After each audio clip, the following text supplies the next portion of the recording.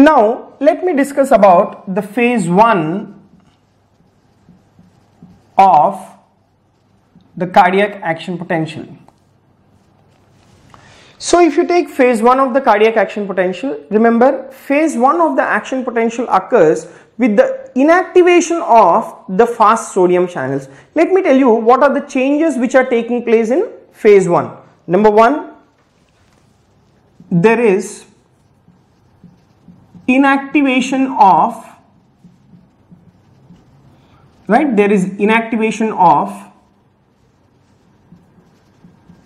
fast sodium channels.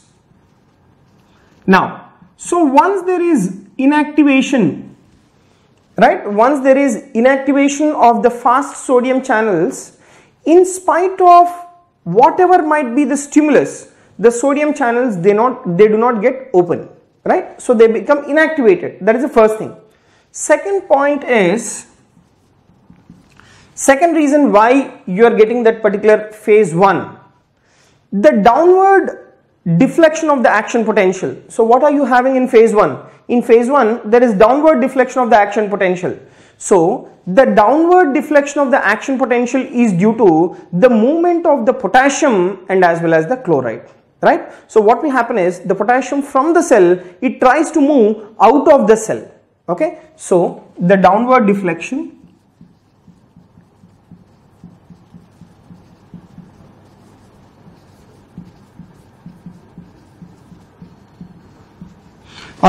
the downward deflection of the action potential is due to the movement of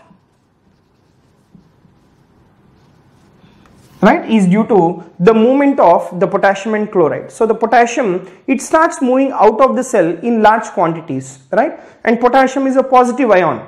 So once the cation moves out of the cell, then the depolarized cell will start its repolarization. Right, the depolarized cell will start its repolarization. Okay, now you take phase 2, right? You take phase 2. This is called as the plateau phase of the cardiac action potential, right? This is called as plateau phase of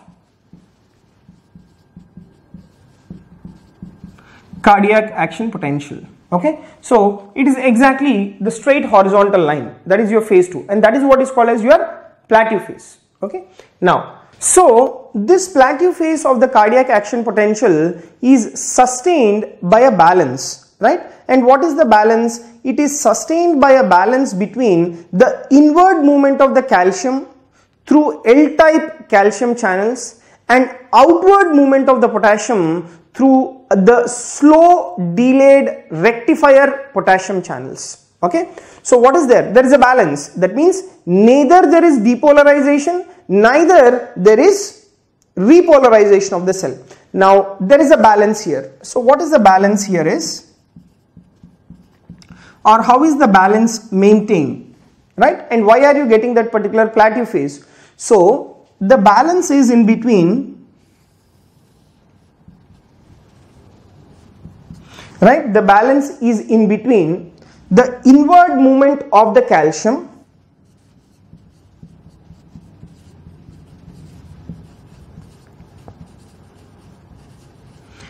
inward movement of calcium through L-type calcium channels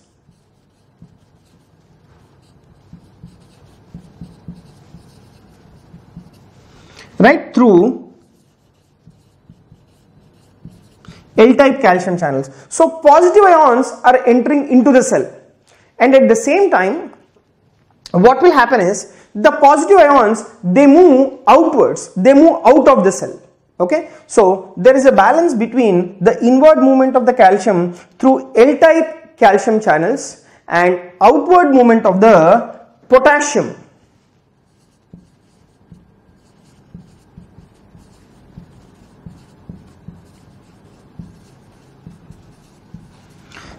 Outward movement of the potassium through the slow delayed rectifier potassium channels, through slow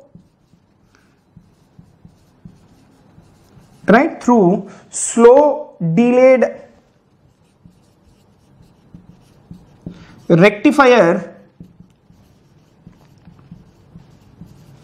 potassium channels. Okay, so positive ions are entering into the cell, and at the same time positive ions are moving out of the cell, and thereby there is a balance which is being maintained, due to which you get a plateau phase of the cardiac action potential. Now later on, after phase 2, what you have is phase 3. Now let me discuss what will happen in phase 3. Right, let me discuss what will happen in phase 3. Now during phase 3 of the action potential, the calcium channels, they close, right? The inward movement of the calcium does not occur in phase 3. So in phase 3, what will happen is the calcium channels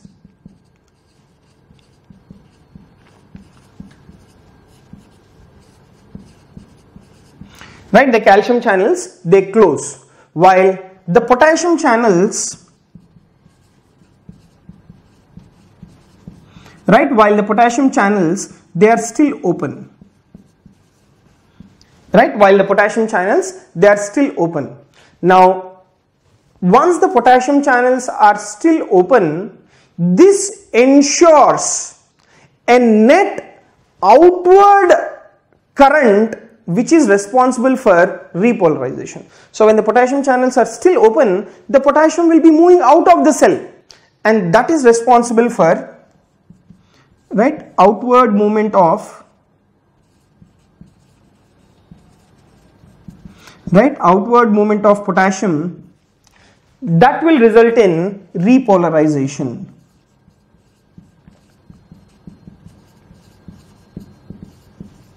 Alright, that will result in repolarization. Next, now you take these potassium channels, the delayed rectifier potassium channels, they close. When do they close? When the membrane potential is restored to -80 to -85 millivolts, that is the point when the potassium channels will close.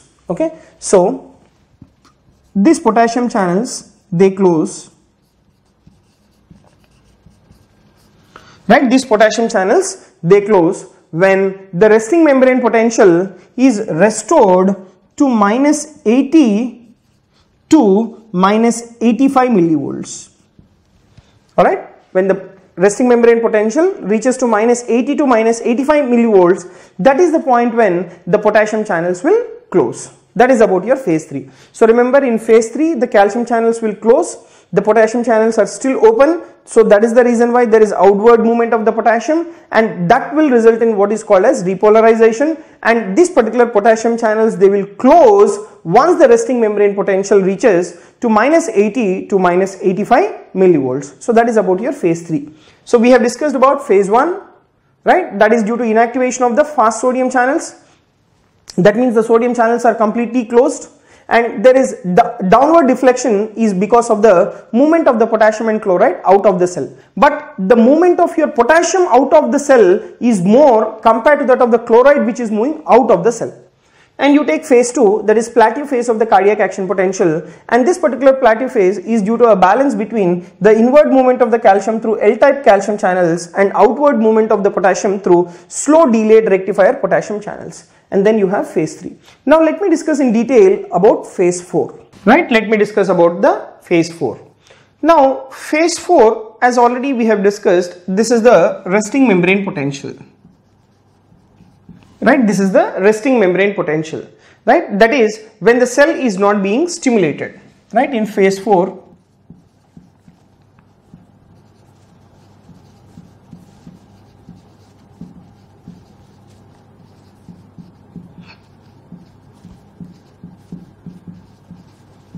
Alright, so in phase 4 the cell is not being stimulated. Now a point what you should remember is, it is during this phase 4 the heart is in the phase of relaxation. So this phase 4, that is this phase, is associated with diastole.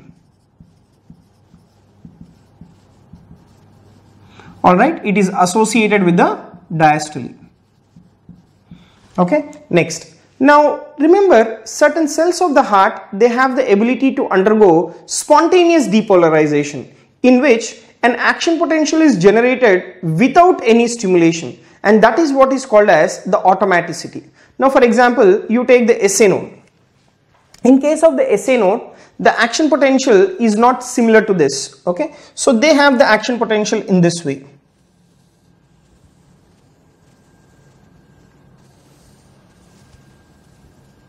Okay, so this is the resting membrane potential,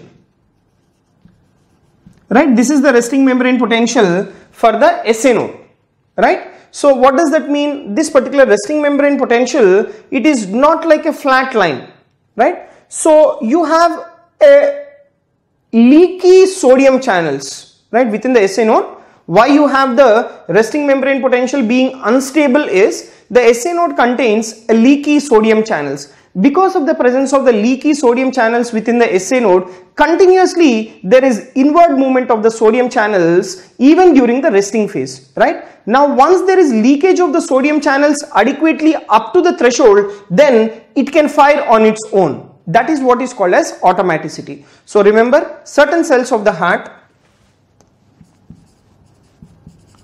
right, certain cells of the heart, what do they have? Certain cells of the heart, they have the ability to undergo, right, they have ability to undergo spontaneous depolarization. Alright, they have ability to undergo spontaneous depolarization, in which, right, in which the action potential is generated, right, in which the action potential is generated without, right, without adequate stimulus, and this is what is called as automaticity. Okay, so this is what is called as automaticity. Now this particular spontaneous depolarization is fastest in the SA node of the heart, right? This spontaneous depolarization, it is fastest. Where is it fastest? It is fastest in the, right, it is fastest in the SA node of the heart, and therefore this particular SA node, this is considered as the pacemaker,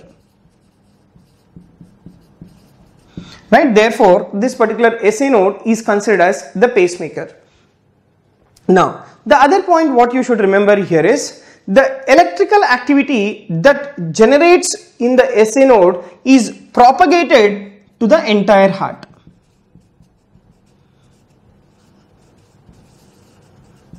Right, the electrical activity which is generated within the SA node is propagated to the entire heart. So this is what is the phase 4, that is resting membrane potential. So remember here the cell is not being stimulated, and phase 4 is associated with the diastole of the heart, and certain cells of the heart, they have ability to undergo spontaneous depolarization, that is the action potential is generated without stimulation, and that is what is called as the automaticity. Next, if you take the spontaneous depolarization, the spontaneous depolarization is fastest in the SA node of the heart, therefore it is considered as the pacemaker of the heart, and the electrical activity that originates from the SA node is propagated to the entire heart. Now let me correlate, right, let me correlate the various phases of the action potential with the ECG. Okay, so relation between the various phases of the action potential and the ECG. Now if you take the ECG, that is the electrocardiograph, let me tell you what are the waves in the ECG. So you have what is called as the P wave, then you have the Qrs complex, then you have the T wave, right, then you have the T wave. So P, QRS, and then the T wave. Now you take phase 0 and as well as phase 1, right, phase 0 and phase 1, they will correlate with the QRS complex of the ECG. What is QRS complex? It is nothing but your ventricular depolarization. So in the entire cardiac action potential, where is like your depolarization taking place? That is in phase 0, right? And so remember, phase 0 and to certain extent phase 1, it corresponds to QRS complex. So phase 0 and as well as phase 1, it corresponds to the QRS complex. Now later on you take the phase 2, right? You take phase 2.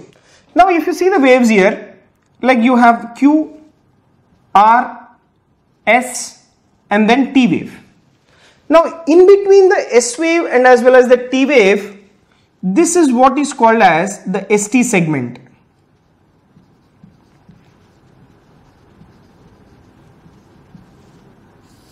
Right, this is what is called as the ST segment. Okay, the isoelectric baseline, what is there in between S and T, is what is called as the ST segment.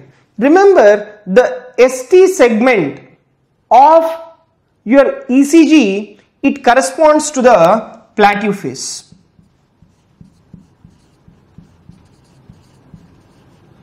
Right, it corresponds to the plateau phase. Right, this is a very important point that you need to remember. So ST segment of the ECG, it corresponds to the plateau phase. Now you take the T wave. What does the T wave represents in the ECG? It represents the ventricular repolarization. So in the cardiac action potential, which phase corresponds to the repolarization? That is your phase 3. So phase 3, it corresponds to your T wave. Right, phase 3, it corresponds to your T wave in the ECG. So what is your T wave? T wave is nothing but repolarization.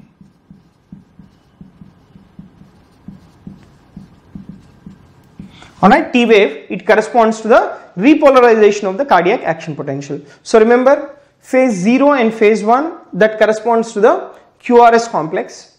Phase 2, it corresponds to the ST segment, that is your plateau phase. Phase 3, it corresponds to the T wave of the ECG, which is nothing but repolarization phase.